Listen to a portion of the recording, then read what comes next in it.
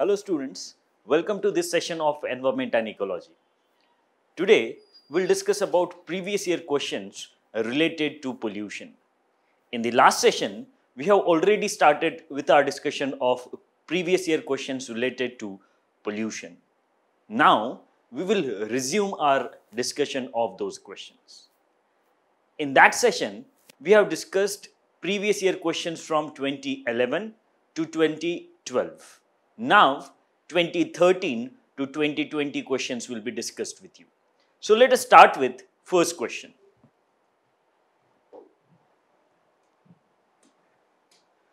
So, question for 2013 now.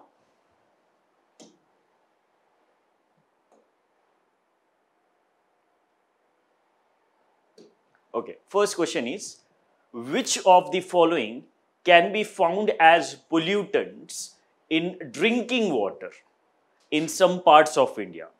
So, the question is about pollutants present in drinking water. And options are, first, arsenic, second, sorbitol, third, fluoride, fourth, formaldehyde, and fifth is uranium, right? So, these are the some chemicals that are given in questions, and you have to find pollutants present in drinking water. So, we know that formaldehyde is not a pollutant which is present in drinking water. Rather, it can be considered as a pollutant in air, right? Because formaldehyde is used in various furniture parts as well as flooring, and hence it is emitted as fumes, and thus it is one of the pollutants, especially in indoor air pollution.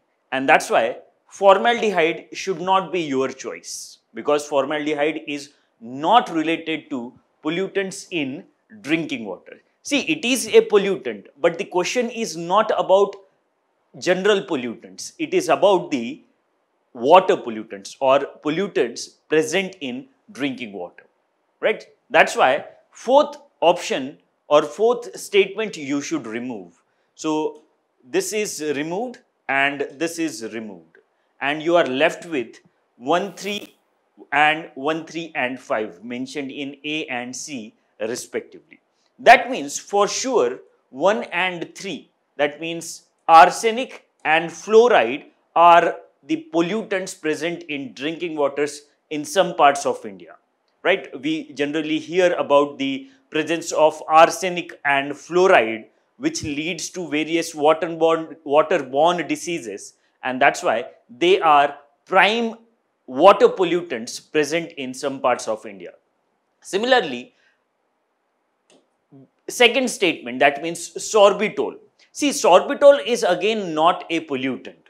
Rather, it is an outcome of photosynthesis process carried out in plants. And sorbitol is a kind of storage and transport sugar used in plant materials. And that's why you should also remove sorbitol. Fine. So, now you are left with 1, 3 and 1, 3 and 5. So, the question is about uranium, whether it is a pollutant present in water, drinking water or not. Uranium, we know that it is a radioactive material and its prime use is in nuclear power generation. So, generally the uranium, which is uranium-235,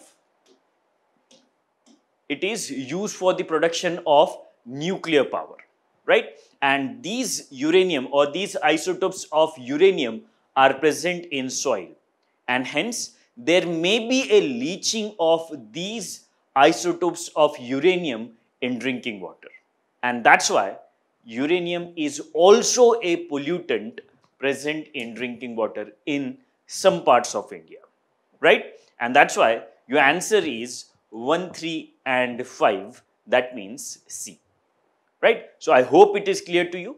What we have done here, we have used the method of elimination, where firstly we were sure about that the formaldehyde is not a pollutant present in drinking water, and that's why we eliminated statement number 4 from all the options wherever it is present. So it was present in option B and D, and that's why we removed it. And hence our choice now restricted to A and C. So there we were sure about, means as it was given in the statement only. So 1 and 3 are the pollutants. That means arsenic and fluoride are the pollutants for sure, and hence we have to make choice with respect to uranium only. Fine. So these kind of methods you should use in your examinations, and this method is called as elimination. Right. So please, earlier also I have requested you to go through previous year questions and also try to solve few test series papers so that you can practice this method of elimination. Fine. So it is method of elimination, which is very useful in multiple choice questions. Right. So that was the first question from 2013. Next question now. So the answer you can see is C. So sorbitol is sugar, transport and storage sugar in most plant formations or families, and formaldehyde is used in flooring, furniture and fabric, and hence it is a kind of air pollutant present inside the houses or commercial dwellings. Next question now.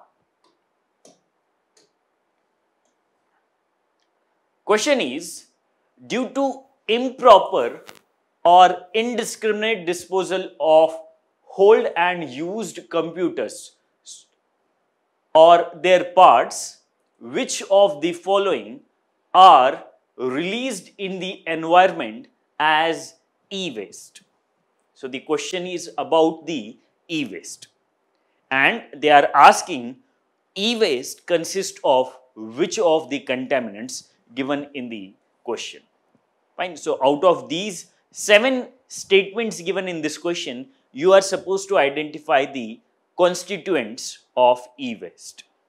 So e-waste is that waste which is generated as a result of electronic goods that we use, and when these electronic goods are not usable now, they are being dumped away, and as a result of that leads to the formation of e-waste.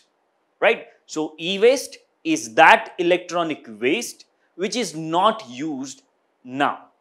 That means they have outlived their utility, and as a result of non-availability of handling procedures for electronic goods which have outlived their utility, they are being dumped away in unscientific manner, and that leads to the formation of e-waste.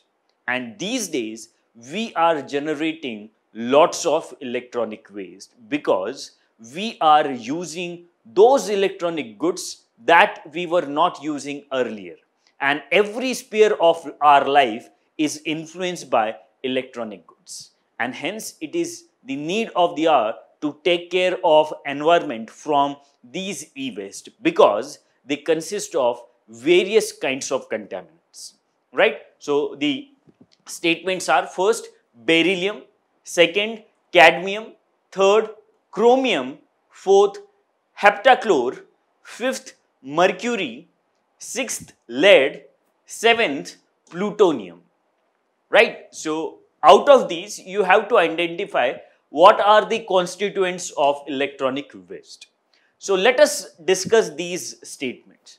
So first of all, plutonium.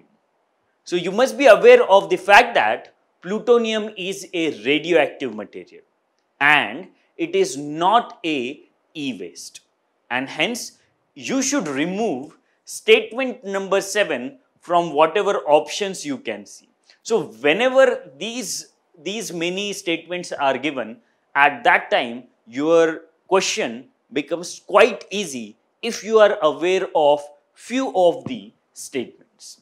Right. So plutonium is not correct statement, and hence you should remove plutonium, and that's why you are left with option number B only, which consists of beryllium, cadmium, chromium, mercury and lead. So these are the constituents: beryllium, cadmium, chromium, mercury and lead.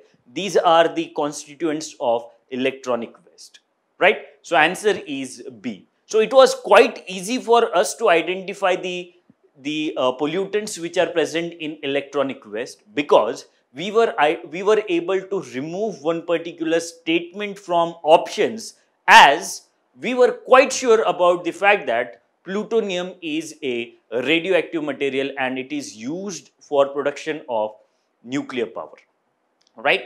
So that is about this question. So we will discuss this question based upon this discussion that is being given.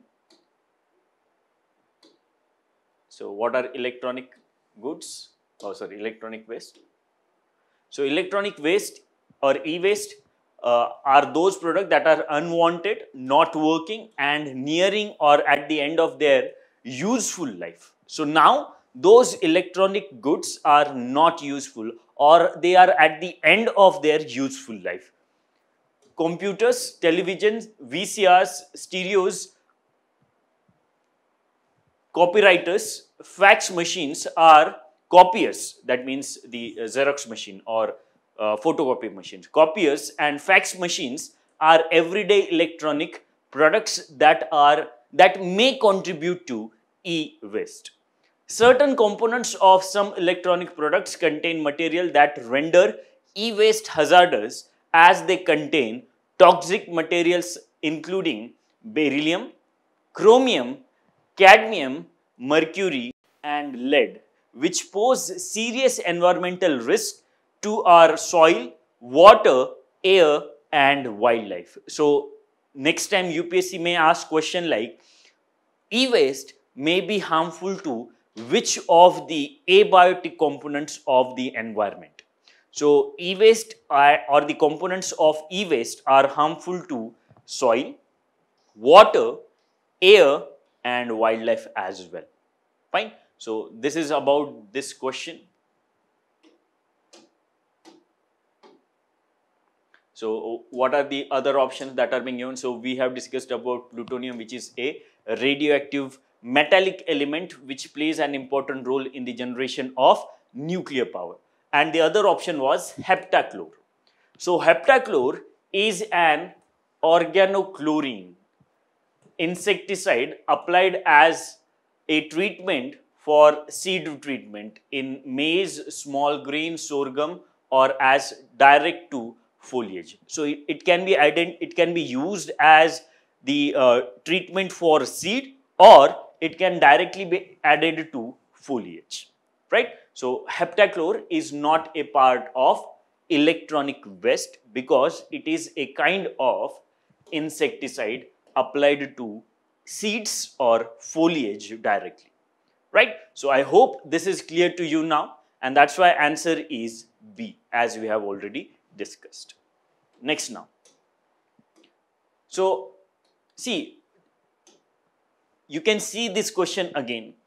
On the face of it, or prima facie, we may find this question very difficult because there are many statements that are being given in this question. But rather than, instead of many statements given in this question, it becomes quite easy to eliminate those statements if we are aware of one or two statements of that question surely.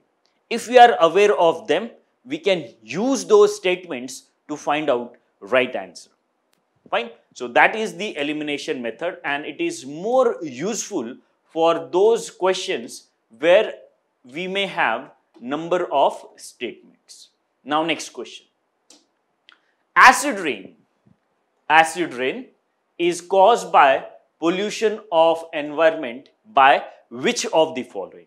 So acid rain, we know that, see, natural rain is acidic in nature, but acid rain is that rain whose pH value is around 4, right? So you must be aware of the fact that pH level is from 0 to 14. This is pH scale.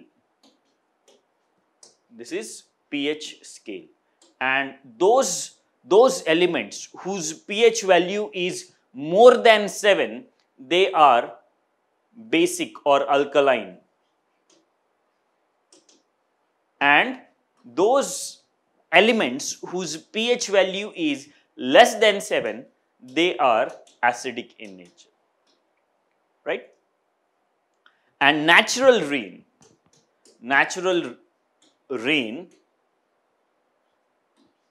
is a weak acid. It is a weak acid. That means its pH is close to 7.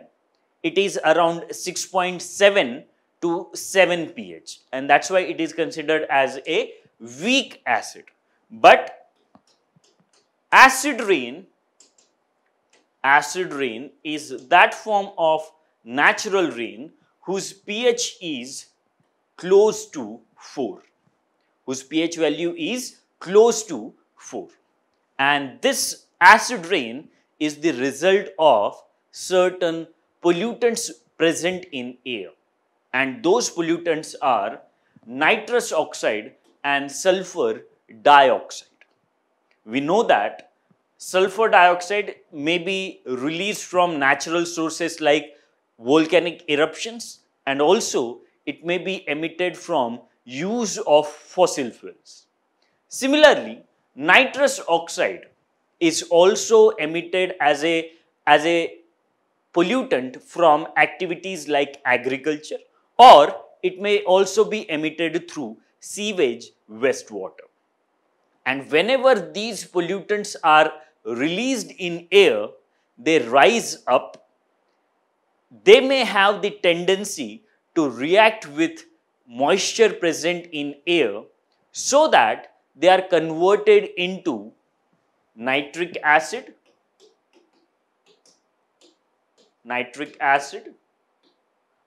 or sulfuric acid,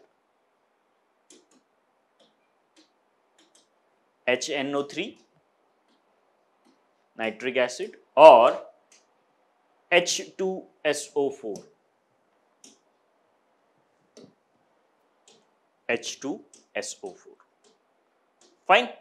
So these pollutants, whenever emitted in air, they have the tendency to react with the moisture present in air, and that's why they are converted into acidic forms like nitric acid, HNO3, and sulfuric acid, H2SO4. And these acids may come down on the earth's surface through rainwater, and that is nothing but acid rain, right? That is nothing but acid rain. So what causes acid rain? Acid rain is caused by pollutants like nitrous oxides and sulfur dioxide, right? So that is about this question. Next.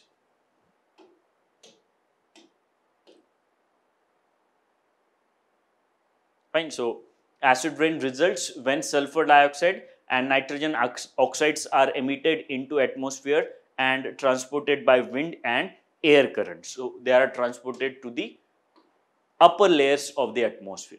The SO2 and NOx react with water, oxygen, and other chemicals to form sulfuric and nitric acids.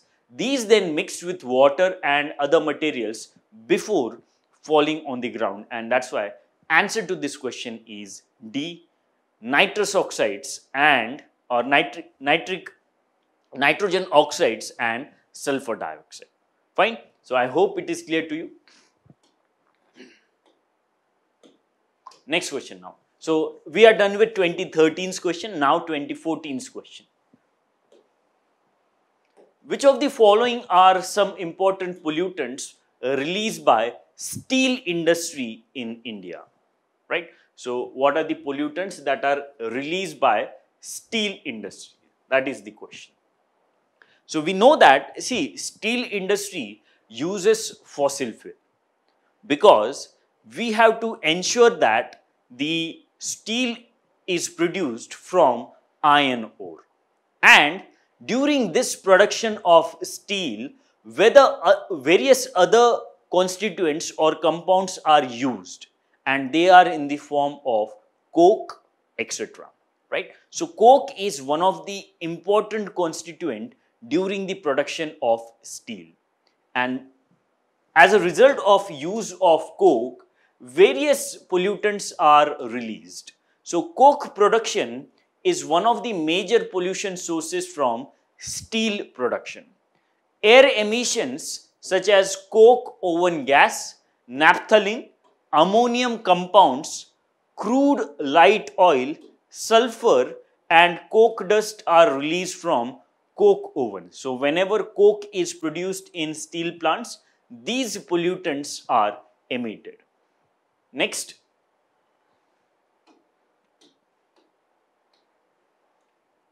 in steel furnace, so apart from these pollutants that are emitted as a result of coke production, there are certain other gases that are also released. So in steel furnace, coke reacts with iron ore, releasing iron and generating carbon monoxide and carbon dioxide gases. Due to the use of coal, pollutants such as sulfur oxides and nitrogen oxides are also released, right? So in steel production, when we use certain fossil fuels like coal, we are emitting oxides of sulfur and oxides of nitrogen as well, apart from carbon monoxide and carbon dioxide. And that's why answer of this question is all of the above. So all these pollutants are emitted from steel industry in India, right? Next now.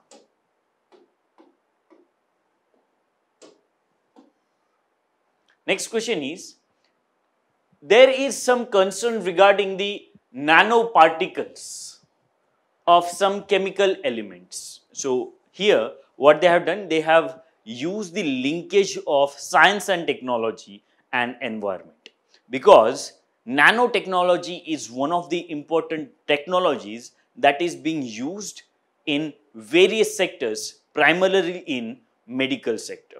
Because nanoparticles, given their size, I hope you must be aware of the fact that nanoparticles are of the size of 10 raised to minus 9 meters. And as a result of this small size of nanoparticles, nanoparticles can be used in targeted drug delivery in medical sector. And that's why it is one of the potential techniques to treat cancer in future. Because with targeted drug delivery of cancer treatment, we can ensure that the side effects of drugs can be reduced. And hence, it is a potential technology that can be used for medical treatment. So, this question is about nanoparticles of, there are some nanoparticles which are of concern that are used by industry in the manufacturing of various products.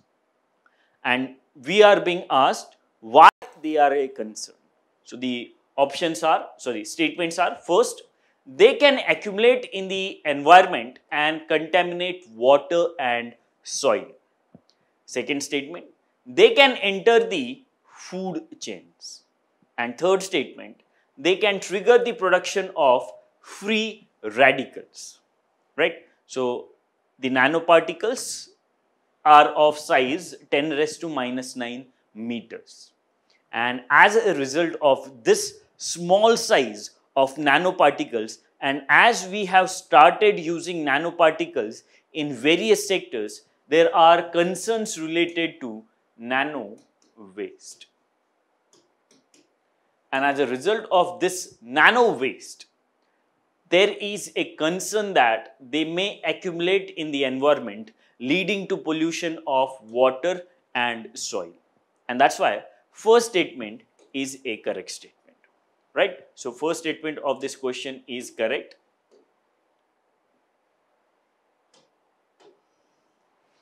So a nanoparticle is of 10 raised to minus 9 meters size. Nanoparticles exist in the natural world and are also created as a result of human activities. So during our discussion of nanotechnology, we will find out that There are various natural ways based upon which nanoparticles will be created, and there are also human induced processes based upon which we can again generate nanoparticles. So we'll discuss that during our discussion of nanotechnology. Next, so statement 1 is correct, as we have already discussed, because as a result of use of nanoparticles, nano waste may be generated. Second statement, the nanoparticles can be ingested by aquatic organisms, and as a result of that, they may enter in the food chain, right? So the nanoparticles may enter in the food chain, and that's why even second statement is correct with respect to this question.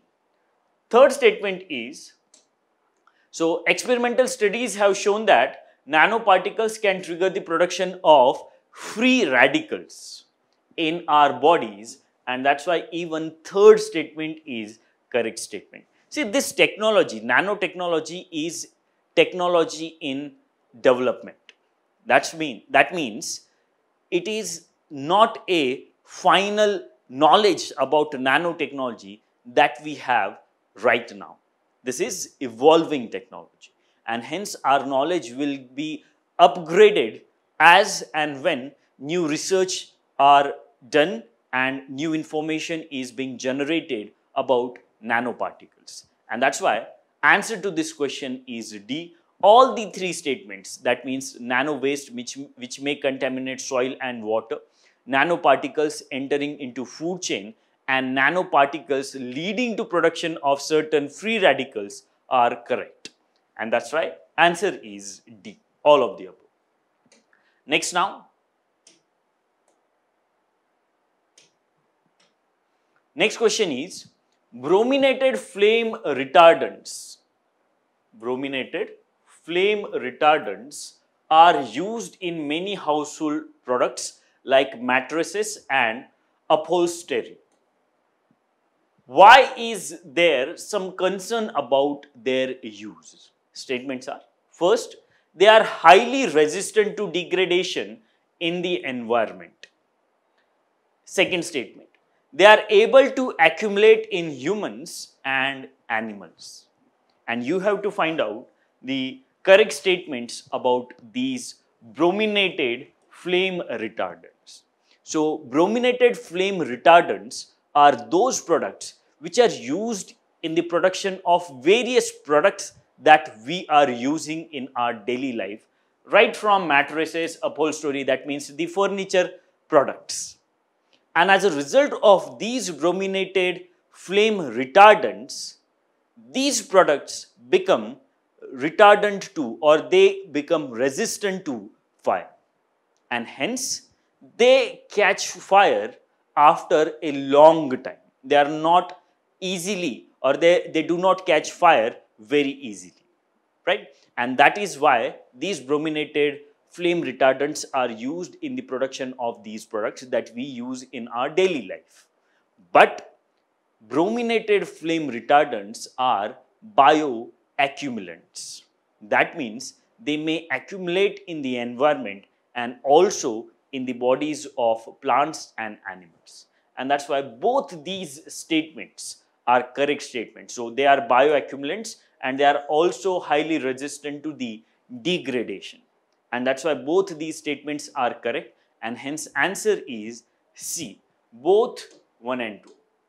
So we'll discuss about these brominated flame retardants. So they are the mixture of man-made chemicals that are added to wide variety of products to make them less flammable. So that is the use of brominated flame retardants, based upon which we can make products less retardant or less inflammable. Flame retardants are often added to following compounds or following products: furnishing such as foam, upholstery, mattresses, etc. Electronic goods such as computers, laptop, phones, television, household appliances, etc. Fine. Moreover, they are also used in building and construction material, including electrical wires and cables, and also in the transportation products such as seats, seat covers, and fillings, bumpers, overhead compartments and other parts of the vehicles. And that's why they are quite popular in various industries. But there is flip side to these brominated flame retardants, that is, they do not easily break down and they are bioaccumulants, or they build up in the bodies of people and animals. And that's why both these statements are correct, and hence answer is C. Right? So I hope it is clear to you. Brominated flame retardants. Next question is, now we will be discussing about 2015's question. First question, in the cities of our country, which among the following atmospheric gases are normally considered in calculating the value of air quality index? So you must be aware of the fact that as a part of Swachh Bharat Abhiyan, the government has started calculating the concentration of various pollutants in airs of various cities, and that is being done through National Air Quality Index.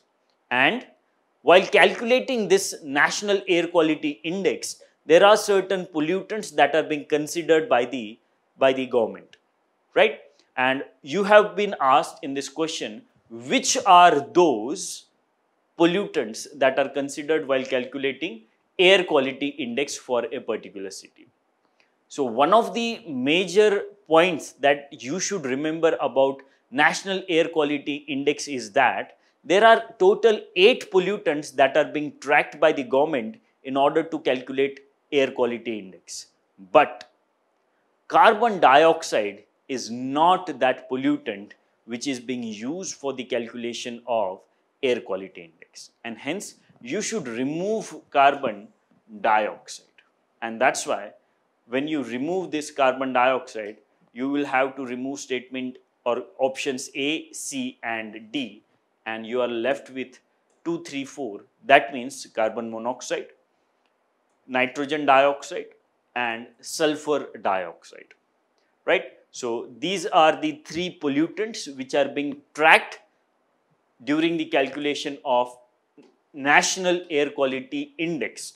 And apart from these 3, there are other pollutants that are also tracked by the government, and they are, first, particulate matter 10 and particulate matter 2.5, ozone at the ground level, then ammonia and lead, right? So PM10, PM2.5, lead, ammonia and ozone are the other pollutants that are being tracked apart from carbon monoxide, oxides of nitrogen and sulfur dioxide, right? So that is about this question, and hence answer of this question is B.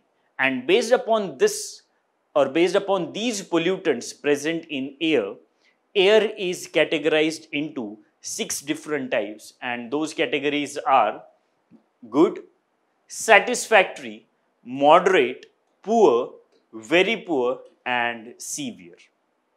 Fine. And most of the cities in India have poor air quality, and sometimes, or especially cities like Delhi, they have very poor and severe category of air quality. So that is about National Air Quality Index. Next question is, what can be the impact of excessive, inappropriate use of nitrogenous fertilizers in agriculture? Right? So the question is about the improper or excessive use of nitrogenous fertilizers in agriculture. Statements are, first, proliferation of nitrogen fixing microorganisms in soil can occur. Second, increase in the acidity of soil can take place. Third statement, leaching of nitrate to the groundwater can occur.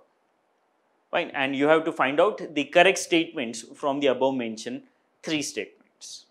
So the first statement is about the proliferation of nitrogen fixing bacteria if we add more nitrogenous fertilizers to soil. So this statement is not correct because nitrogenous fertilizers, when added to soil, they do not lead to increase in the population of nitrogen fixing bacteria, because nitrogen fixing bacteria do not use nitrogen as a source of their energy or food. Fine. And that's why first statement is quite vague statement. And that's why you should eliminate this particular statement. So when you eliminate first statement, you have to eliminate option A and D. And that's why you are left with 2 and 3 only. Fine. So you are left with 2 only and 2 and 3 only. That means 2 is correct for sure. Whenever you add nitrogenous fertilizers to or excessive nitrogenous fertilizers to soil, it increases acidity of soil.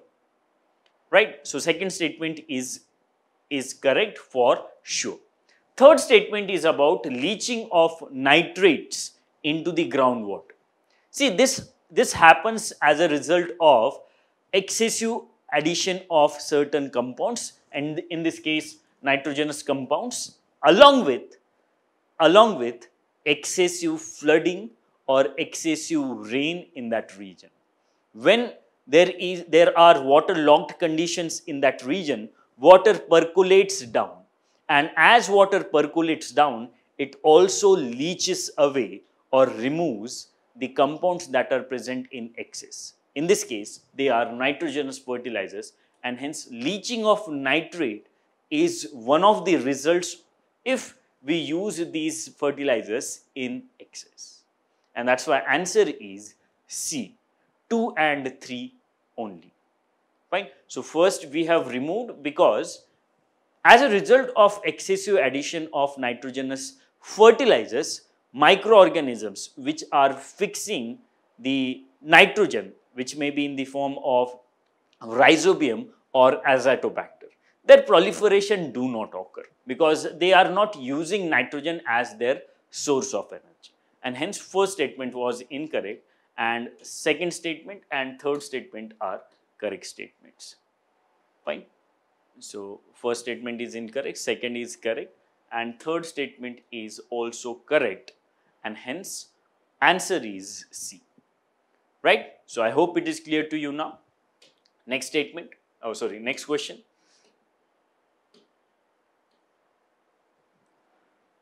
With reference to fly ash, so fly ash is a byproduct of burning up of coal, especially in thermal power plants.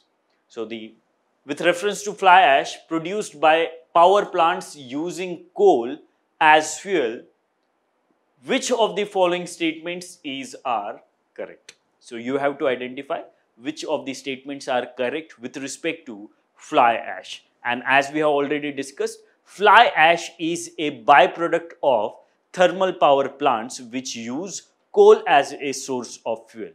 And this fly ash is considered as a particulate matter. And it consists of oxides of silica, aluminium, calcium, magnesium, sodium, etc. And there are certain compounds which are considered as pollutants in fly ash, and hence fly ash need to be addressed properly if we want to ensure that the fly ash do not lead to contamination of various abiotic components of the environment. So the statements are: first, fly ash can be used in the production of bricks for building construction activities. So this statement is correct statement because the buildings or the bricks that are being used or that are being produced, they use fly ash as one of the constituents, and hence first statement is correct statement.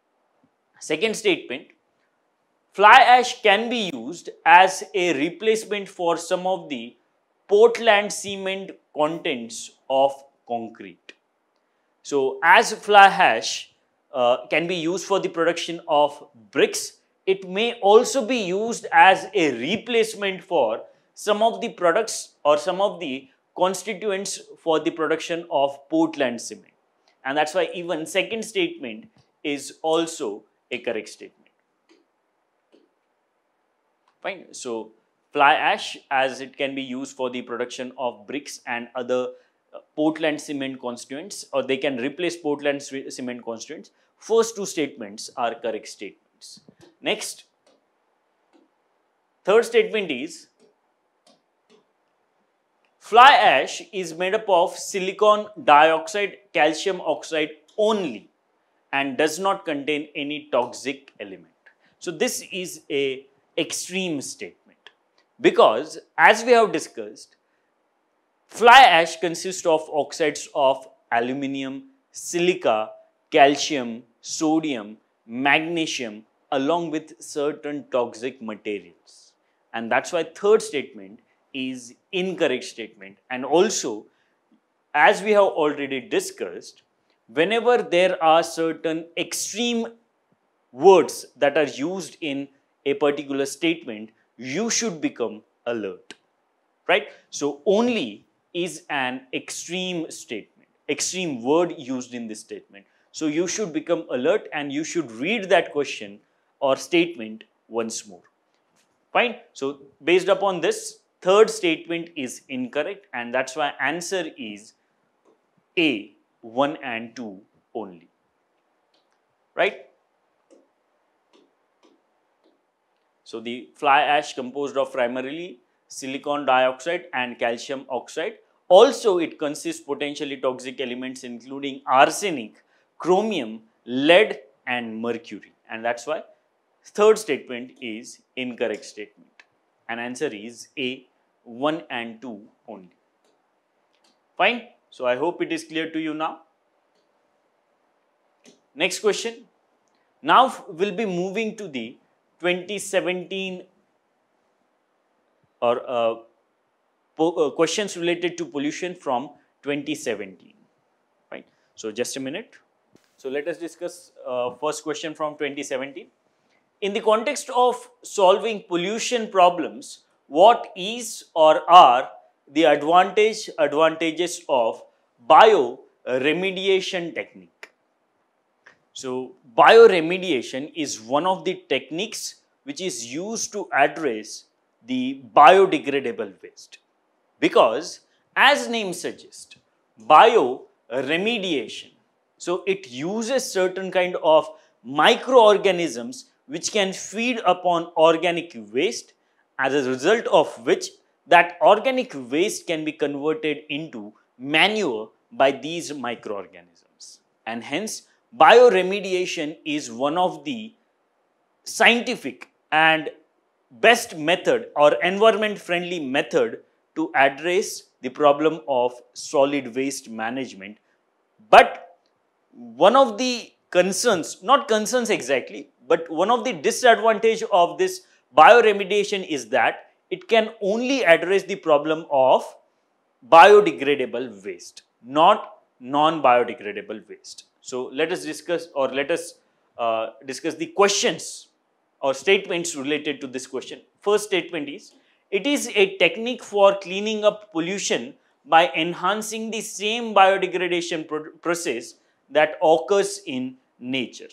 Second statement, any contaminant with heavy metals such as cadmium and lead can be readily and completely treated by bioremediation using microorganisms. Third, genetic engineering can be used to create microorganisms specially designed for bioremediation. Fine. So these are the three statements, and you have to find out correct statements out of these three statements, right? So let us discuss bioremediation. So as we have already discussed, it is one of the environment friendly method based upon which we can use microorganisms which can convert biodegradable waste into manure. And as it is a natural process, we are using this natural phenomenon at a large scale to ensure biodegradable waste problem is addressed. And hence, first statement is correct statement with respect to this question. Second statement is about the use of bioremediation for contaminants like cadmium and lead, and this statement says that which bioremediation will be able to address the problem of heavy metals like cadmium and lead completely and readily. But that is not the case, because bioremediation cannot be used for those contaminants which are non-biodegradable, and hence second statement is incorrect statement. Third statement is about use of genetic engineering to produce certain kind of microorganisms which can help us in bioremediation. We know that genetic engineering is the advanced form or advanced method in biotechnology based upon which we can manipulate the genes of various microorganisms and organisms.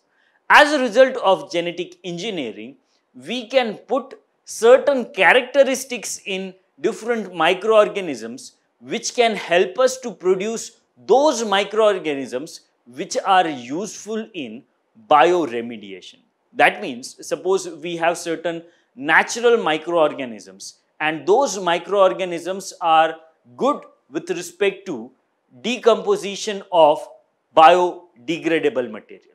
Now, we can extract those genes of those microorganisms, and those genes can be introduced in other microorganisms as well, so that those other microorganisms can also become useful for biodegradation. And that's why with genetic engineering, we can create such microorganisms which can be used for the treatment of, or which can be used in the process of bioremediation, right? So third statement is correct statement, and that's why answer of this question is 1 and 3 only, mentioned in option C. So you can go through this particular discussion or explanation based upon which we have eliminated second statement, right? So answer of this question is C. Next now,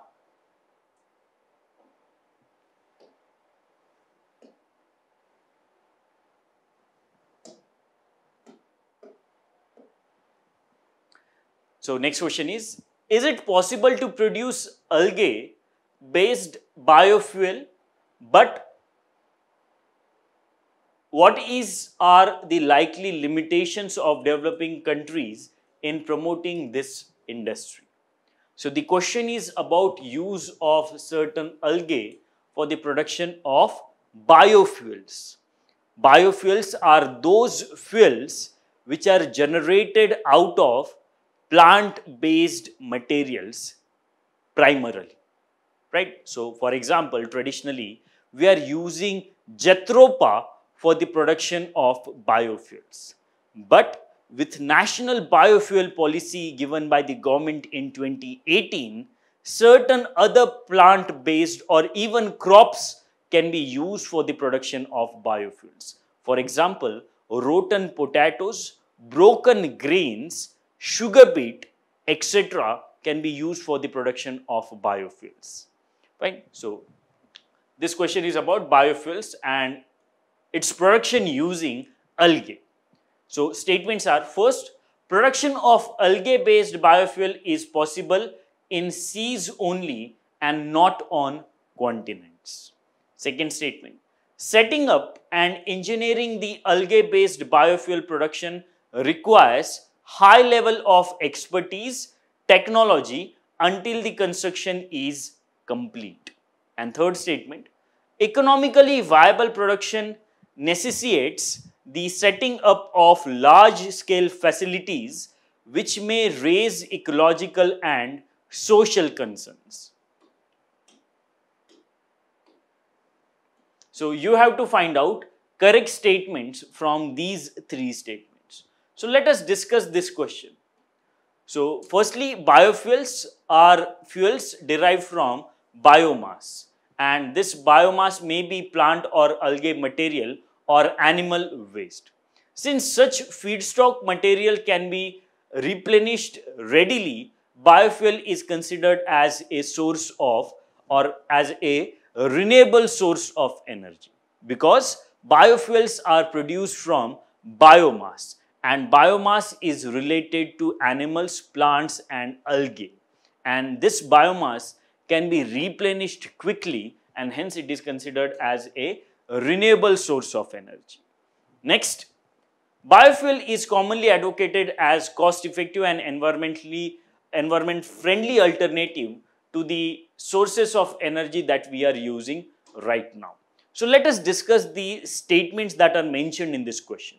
First statement is, though primarily algae grow in water. So first statement talks about the growth of algae only in sea and not on continents. So first statement, though primarily algae grow in water, it can also grow on land. And that's why first statement is incorrect statement, because first statement talks about the limitation of developing country, because algae can grow only in water, not in sea. Not in continent, not on continent, and hence first statement is incorrect statement. Second, the production of plant for biofuel from algae require the specialized knowledge for establishing right procedures. Hence, till the construction of plant, there will be a need of expertise. And that's why second statement is correct statement, because as it is a new technology, as we are using algae for the production of biofuels, we will need expert knowledge at least till the construction of these biofuel plants, and hence second statement is a correct statement with respect to this question. Third statement, in order to make algae based biofuel economically viable, economics of scale are important.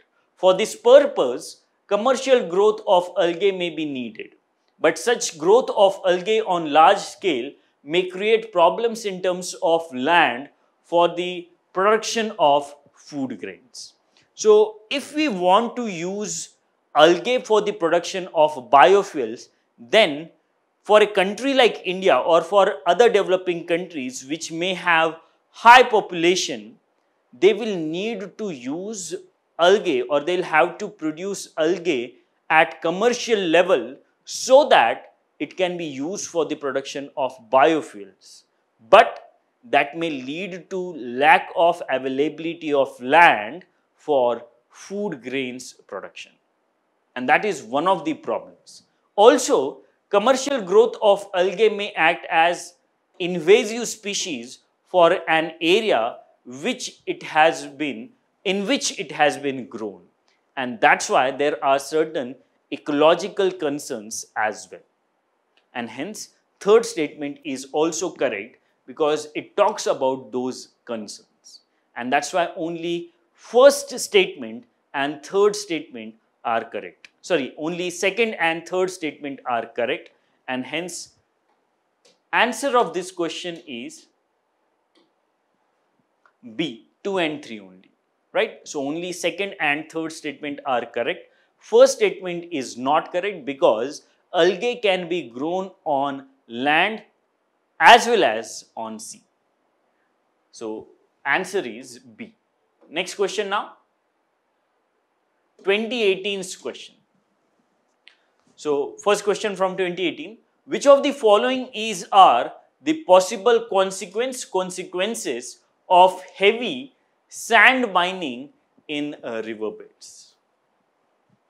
So the question is about sand mining, and that too heavy sand mining in riverbeds. So the statements are: first, decreased salinity in the river; second, pollution of groundwater; third, lowering of the water table. And you have to select correct statements from these options. So sand mining is the activity based upon which the sand is extracted from open pit, and sometimes from beaches and inland dunes, or dreaded from oceans or riverbeds as well. Fine. So dredging activity is also used for extraction of sand from oceans and riverbeds. So what are these statements? So what are the impacts of sand mining? First, sand mining transforms the riverbed into large and deep pit. So riverbed, as a result of excessive sand mining, may be transformed into deep and large pit.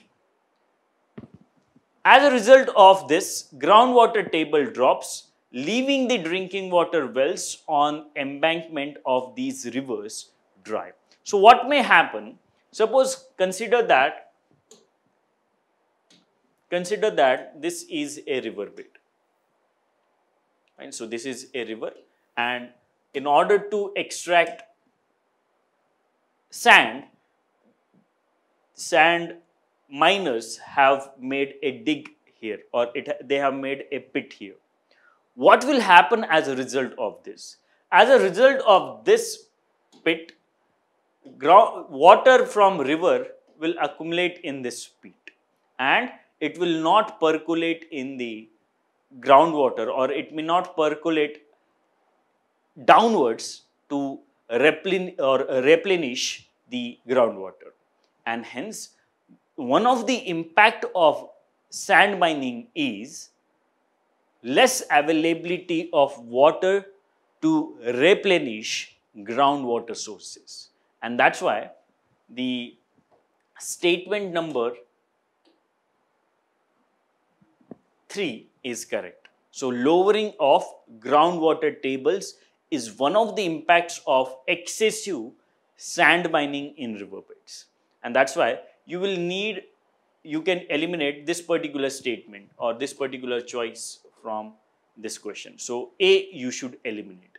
Next impact. Sand mining activities will have an impact upon rivers' water quality. The impact includes increased turbidity of water. So whenever sand mining is carried out, it disturbs the settled particles at the ground of a riverbed.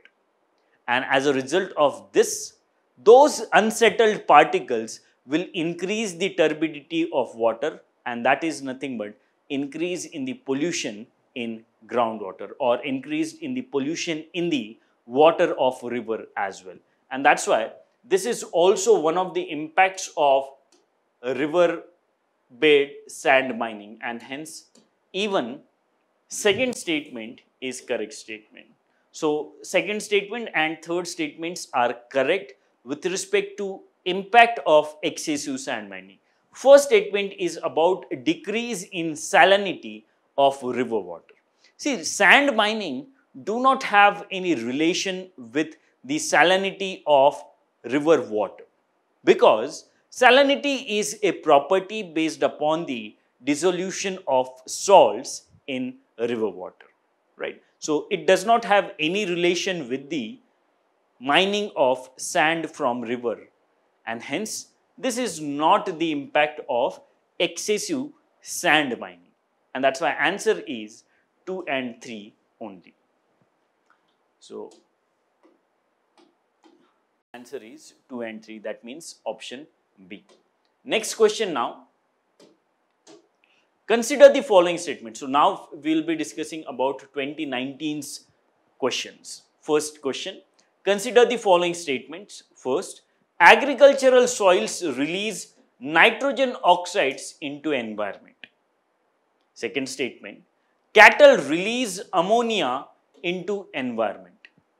Third statement, poultry industry release reactive nitrogen compounds into environment. You have to select correct statements from these three statements. So let us discuss these three statements one by one. Just a minute.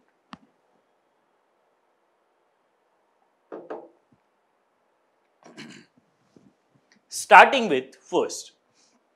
So agricultural soils release nitrogen oxides in environment.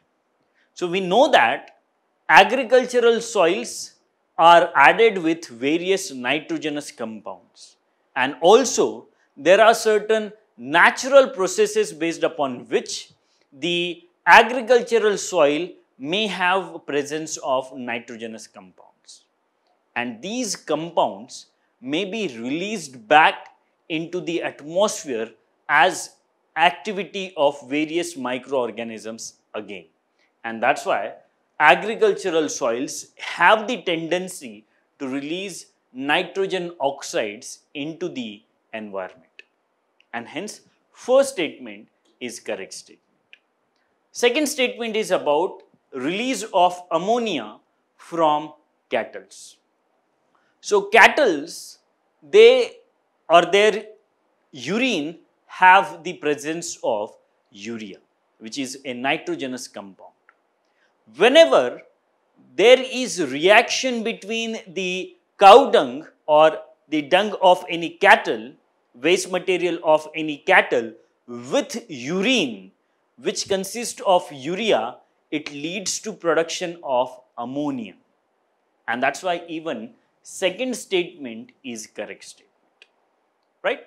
Next, poultry industry releases reactive nitrogen compounds into environment.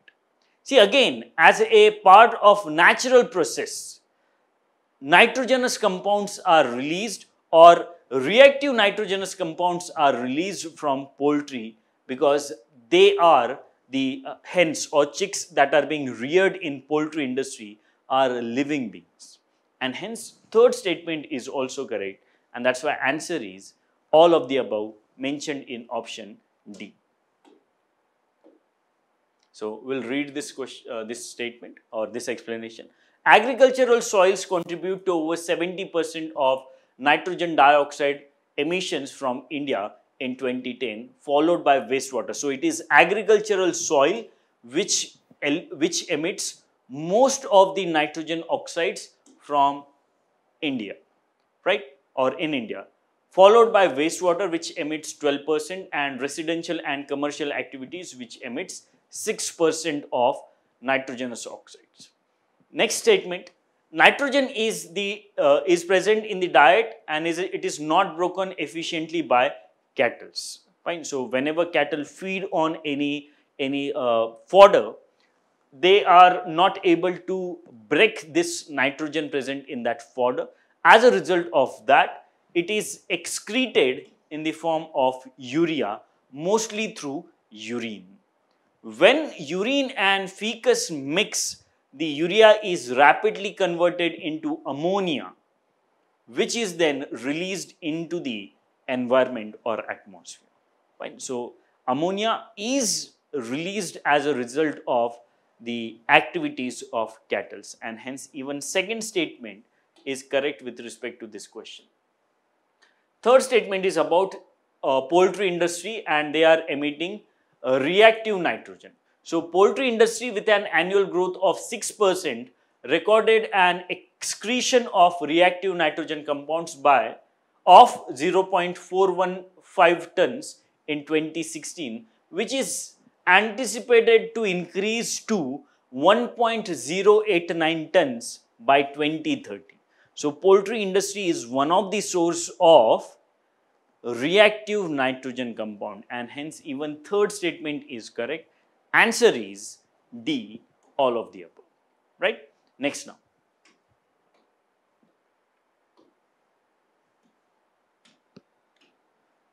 In the context of which one of the following are the terms pyrolysis and plasma gasification mentioned?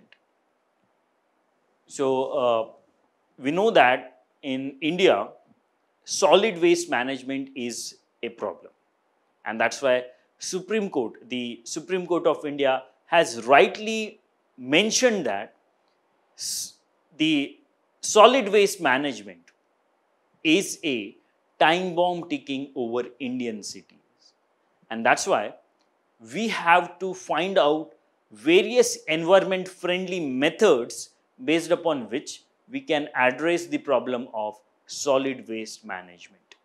And bioremediation, pyrolysis and plasma gasification can be those methods based upon which we can address this problem. And hence, plasma gasification and pyrolysis are the methods based upon which we can convert waste to energy. Right? So, let us discuss these methods. Firstly, we will discuss about pyrolysis. So, pyrolysis is the method of heating organic materials such as biomass in the absence of oxygen. In the absence of oxygen, the biomass is heated. Because no oxygen is present, the material does not combust, but the chemical compounds, mostly cellulose kind of compounds in the biomass, that make the material thermally decompose into combustible gases and charcoal. So, whenever we try to burn biomass in the absence of oxygen, the certain compounds present in those biomass are converted into, or they are thermally decomposed into combustible gases and charcoal. These gases, most of these combustible gases can be condensed into combustible liquid called as pyrolysis oil or bio oil. Fine. So, whatever gases that are produced as a result of pyrolysis, they can be converted into fluid, and that fluid is combustible fluid, and that is called as pyrolysis oil or bio oil. And hence, ultimately, as a result of pyrolysis, there are three compounds that are produced. First is bio oil, as we have discussed. Second is biochar, and third is syngas. So, all these states, that means solid state in the form of biochar, liquid state in the form of bio oil or pyrolysis oil, and gaseous state in the form of syngas are produced during pyrolysis. And as these are the form of energy, pyrolysis is one of the ways based upon which waste can be converted into energy. Right? Next now, let us discuss about plasma gasification. So, plasma gasification is an extreme thermal process using plasma which converts organic matter into a syngas. Right? So, organic matter can be converted into syngas again with the help of plasma gasification, which is, syngas is primarily made up of hydrogen and carbon monoxide. So, as syngas is primarily made of hydrogen, we know that hydrogen is one of the source of energy, and that is why even using plasma gasification, we can produce or we can convert waste into energy.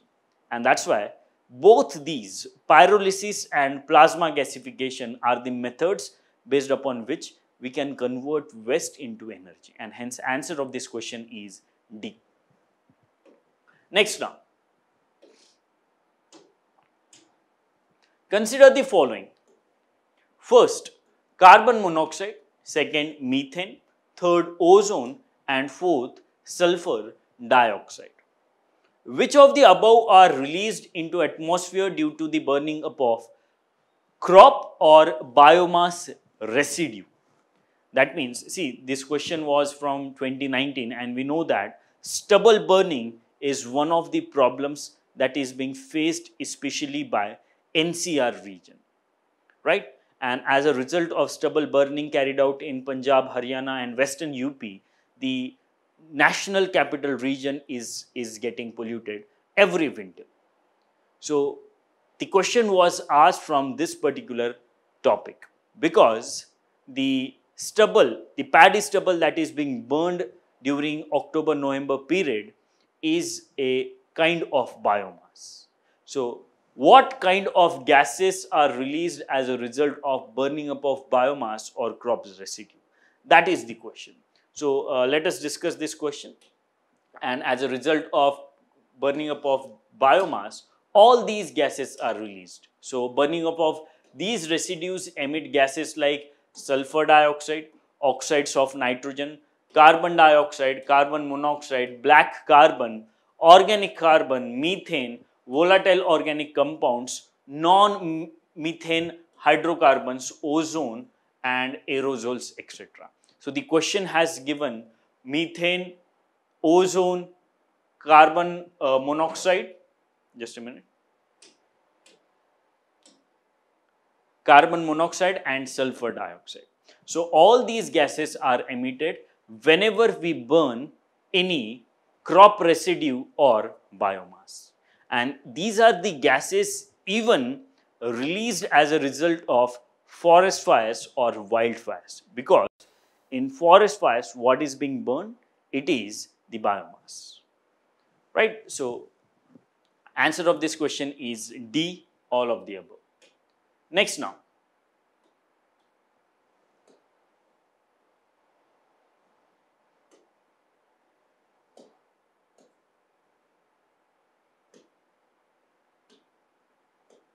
So question is, why is there a great concern about the microbeads?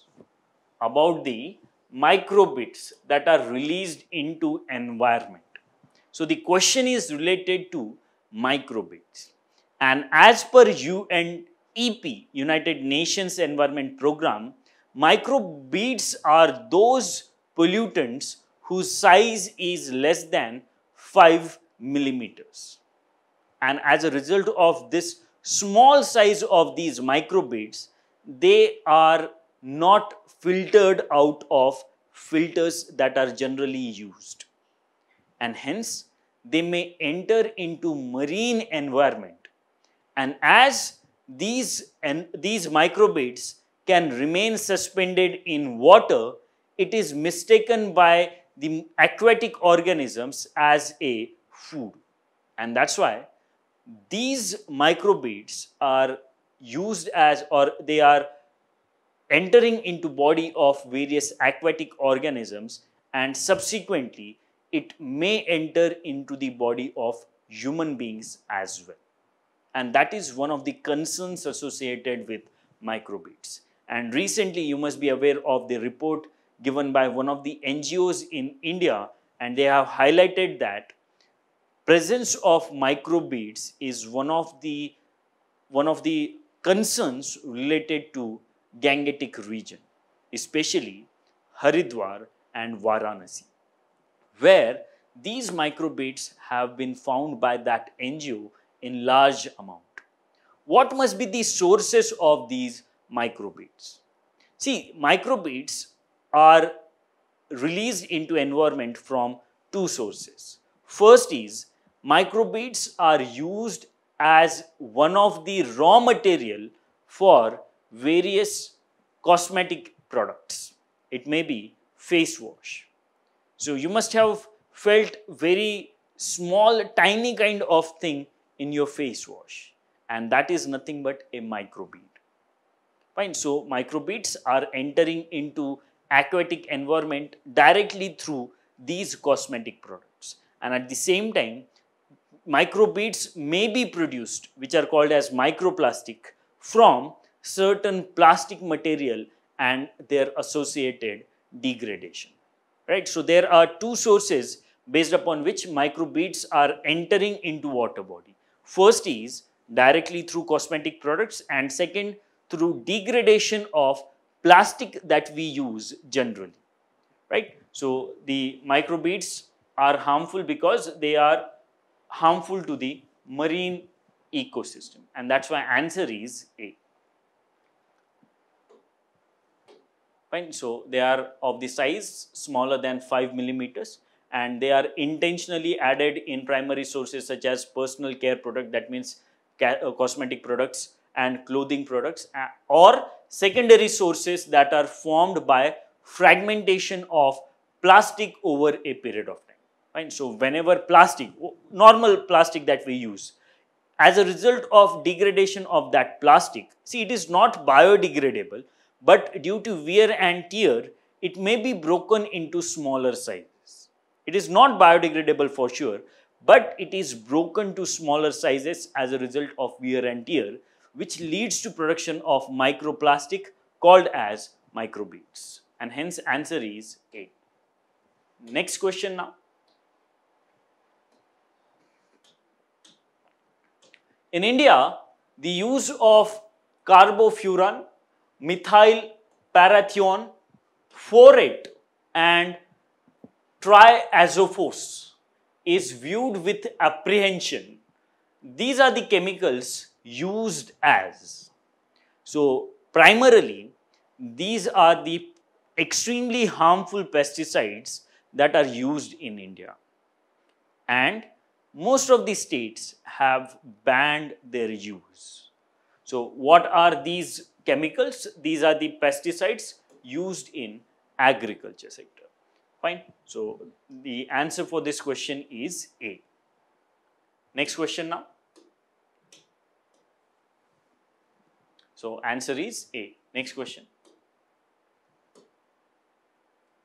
Oh, sorry. Now, we will be discussing about 2020's question. So, you can see the trend. These days, that means since 2018, the number of questions that are being asked from pollution has increased. So, for 2019, almost 4 questions. For 2020, there are 4 to 5 questions asked from this particular topic of pollution. Fine. So, let us discuss this topic. So, 2020's question now, and this question is related to benzene pollution. Which of the following are reasons, factors for exposure to benzene pollution? Statements are: first, automobile exhaust; second, tobacco smoke; third, wood burning; fourth, using varnished wooden furniture; fifth, using products made up of polyurethane. Fine. So, from or out of these statements given to you, you have to identify what leads to exposure or release of benzene. Fine. So, you have to select correct statements from this. Let us discuss this question. So, benzene is a chemical that is colorless and light yellow liquid, and its smell is sweet odor, and it is highly flammable liquid. Fine. So, benzene is a colorless kind of yellow liquid with sweet odor but highly flammable liquid. Benzene evaporates into air very quickly. Its vapor is heavier than air and may sink into low-lying areas. So, whenever it is exposed to air, it may be converted into vapor, and as the vapor of benzene is heavier than air, it will sink to the low-lying areas in regions where it has been emitted. Benzene dissolves only slightly in water and will float on top of water. Fine. So, the benzene have very weak dissolving property with respect to water. Benzene is formed from both natural and human-induced processes. So, the sources of benzene are both natural as well as human-induced. So, natural sources of benzene include volcanoes and forest fires. So, forest fires not only leads to emission of methane, carbon monoxide, oxides of sulfur, nitrogen, but along with that, it also leads to emission of benzene. Benzene is also a natural part of crude oil, gasoline and cigarette smoke. Some industries use benzene to make chemicals that are used to make plastics, resins, nylon, synthetic fibers, etc. Fine. And outdoor air contains low levels of benzene from tobacco smoke, gas stations, motor vehicle exhaust and industrial emissions. So, apart from those natural sources, the activities like tobacco smoke, gas station release, motor vehicle exhaust, and industrial emissions lead to addition of benzene in the outdoor environment. Indoor air generally contains levels of benzene higher than outdoor air. The benzene in indoor air comes from products that contain benzene such as glues, paints, furniture wax, and detergents. The air around hazardous waste sites or gas stations can contain higher levels of benzene, and that's why the statements given in this question, all those statements are correct statements with respect to emission of benzene. So automobile exhaust, yes. Tobacco smoke, wood burning, that means forest fire, you can consider forest fire. Using varnished wooden furniture, we have seen that paints, varnishes, they contain benzene. Using products made from polyurethane also leads to pollution with respect to benzene. And that's why all these are the statements which are true with respect to benzene pollution. And hence answer is 1, 2, 3 and 5. 1, 2, 3, 4 and 5 mentioned in D. Right? So that is about first question from 2020. Next, see, official key for this year is not available. Official key for 2020 is not available as of now because process is not completed for 2020.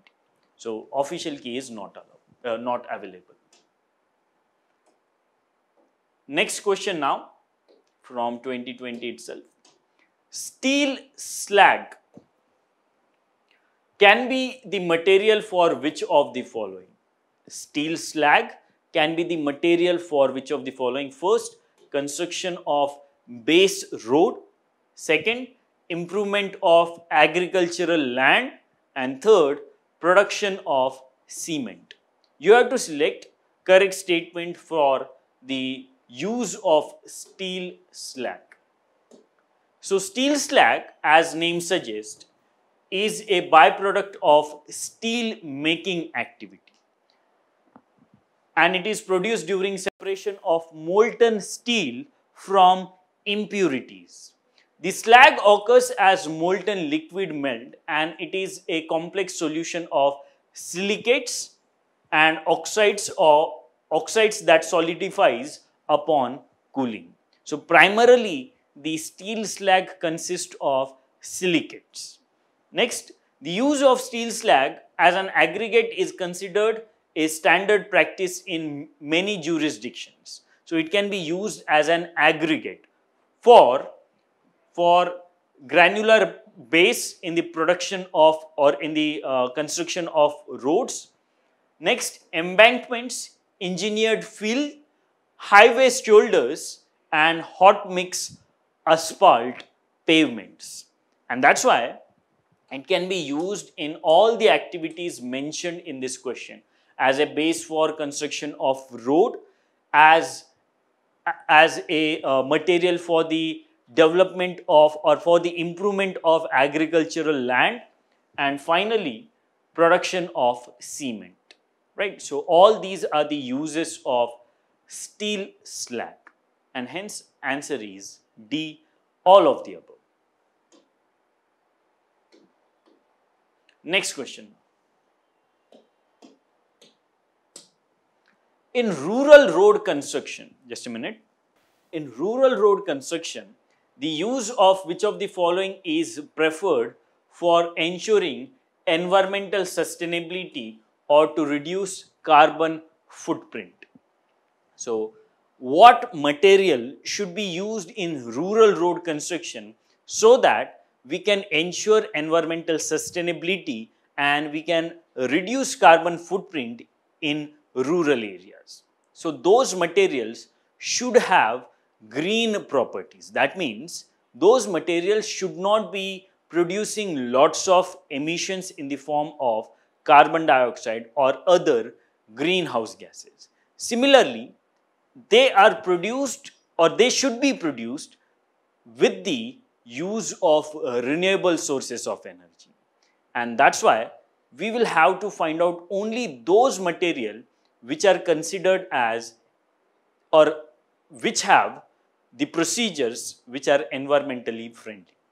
So the statements are: first, copper slag; second, cold mix asphalt technology; third, geotextile; fourth, hot mix asphalt technology; and fifth, Portland cement.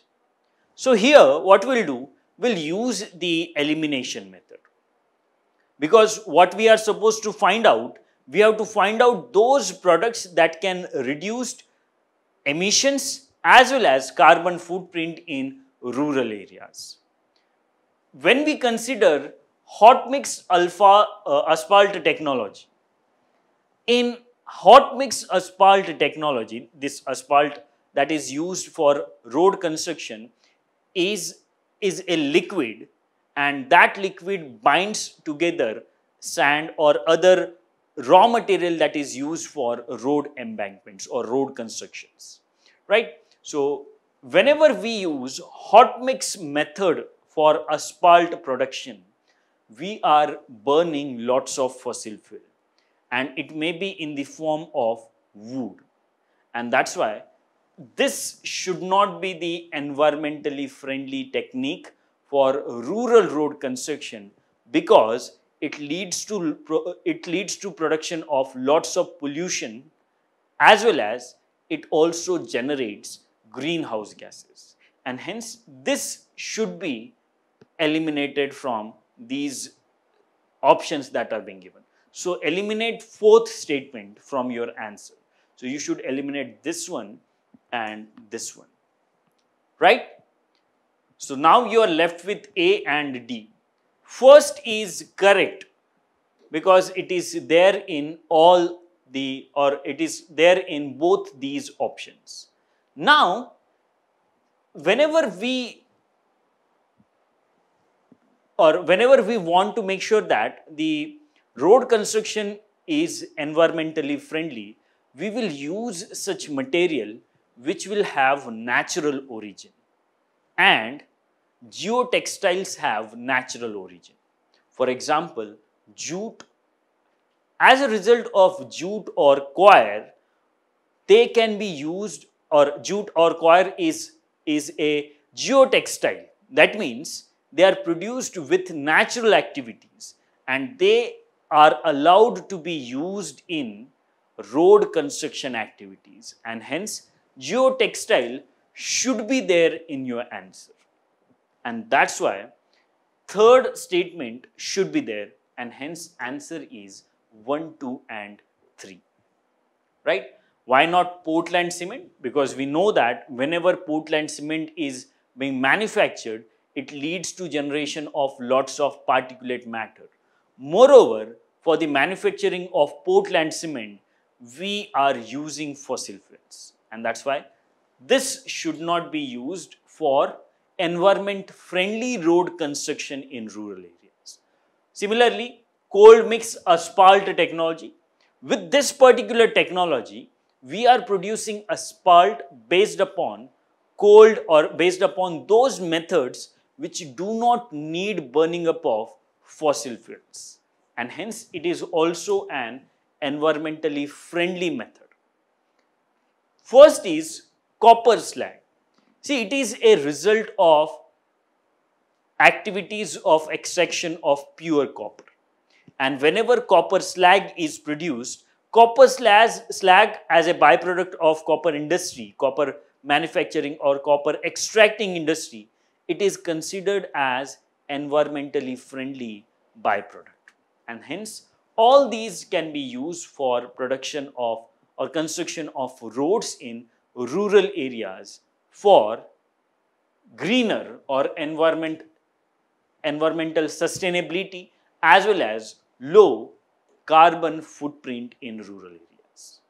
Fine? And hence answer is 1, 2 and 3 mentioned in option A. Next now. So you can go through this particular discussion at, or this particular explanation at your home. Next question. Consider the following statements. First, coal ash contains arsenic, lead and mercury. Second statement, coal-fired power plants release sulfur dioxide and oxides of nitrogen into the environment. And third statement is high ash content is observed in Indian coal.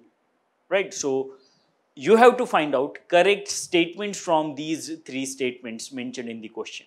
And the question is about coal ash. And see, we have discussed about coal ash earlier also, which is nothing but fly ash. Which is nothing but fly ash, right? Because fly ash is produced as a result of burning up of coal in thermal power plants which use coal as a raw material. And let me take you back few slides back so that you can understand the importance of previous year questions. If you analyze previous year questions properly, they will always help you to channelize your study, and sometimes they will help you in exams because there will be certain questions which will be directly inspired from previous year questions. So let me give you an evidence for that. So this question is about coal ash, which is also called as fly ash. So now I'll be taking you back to those slides where we have discussed about fly ash, and then you will understand that yes, previous year questions can help directly as well. So let me take you back to those slides.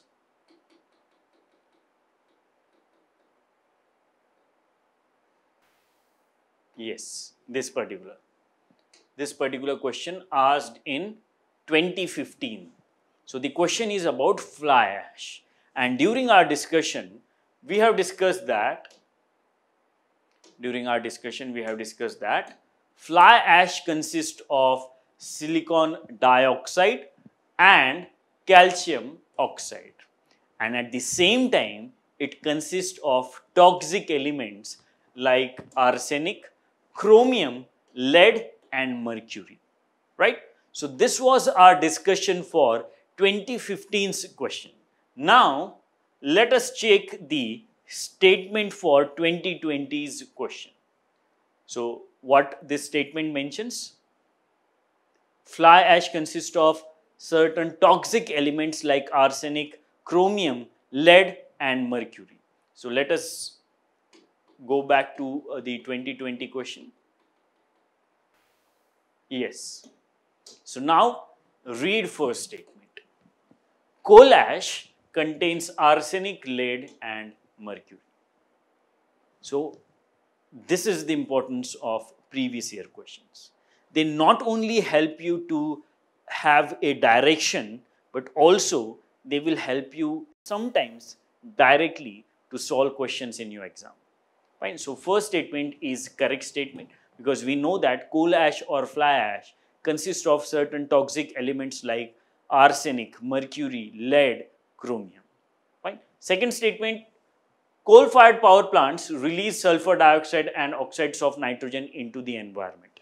We know that the prime source of sulfur dioxide and oxides of nitrogen is use of fossil fuels, and coal is one of the fossil fuel, and if coal is used in the production of power in thermal power plants, it obviously will release oxides of sulfur and nitrogen, and that's why second statement is also correct statement.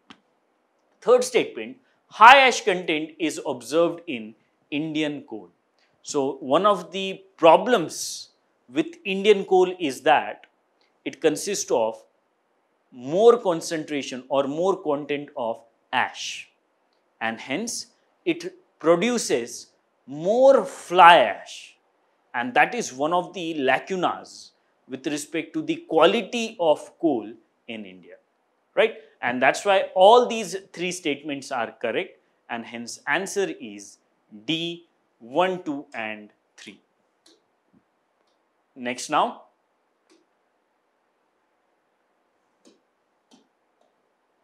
Next question.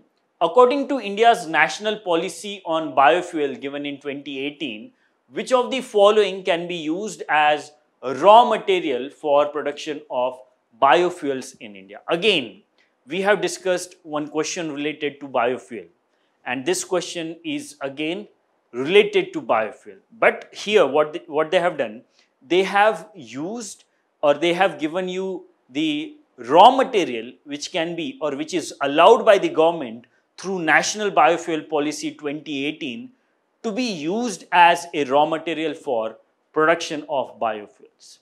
So, statements are: first, cassava, damaged wheat grains, groundnut seeds, horse gram, rotten potatoes sugar beet, etc.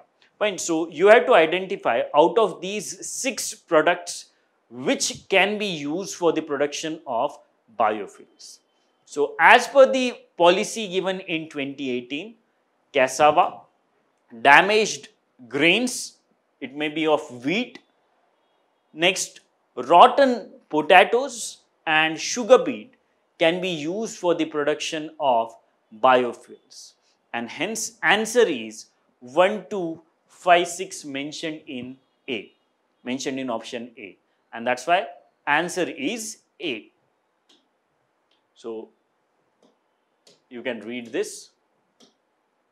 The policy categorizes biofuel as basic fuel. So this policy, National Biofuel Policy 2018, it categorizes biofuels in certain categories. First is basic biofuels. That means first generation of bioethanol and biodiesel are basic biofuels. Second, advanced biofuels. That means second generation of biofuels which consist of ethanol, municipal solid waste to drop-in fuels, etc. And third generation of biofuels consist of bio-CNG, etc. to enable extension of appropriate financial and fiscal incentives under each categories. So these categories are made to make sure that the financial incentives are provided by the government to such categories or the biofuels produced from such categories. And the government has allowed the use of sugarcane juice, sugar containing materials like sugar beet, sweet sorghum, starch containing materials like corn, cassava, this is mentioned in question, sugar beet is mentioned in question, damaged food grains like wheat, broken rice, rotten potatoes, unfit for human consumption for ethanol production, which is a biofuel. And that's why answer is A, 1, 2 and 5, 6. Right? So that was about the discussion of questions related to pollution. In next session, we will resume our discussion of few other previous year questions. And in this session, I hope you have understood the importance of previous year questions. Generally, previous year question and syllabus are considered as a lighthouse. That means they will direct our study. But here, we have also seen that previous year questions also inspire questions for that particular year prelims. I hope it is clear to you. Thank you for your time. I am Rajvardhan Bordekar signing off. Until we meet next time, stay tuned. Thank you.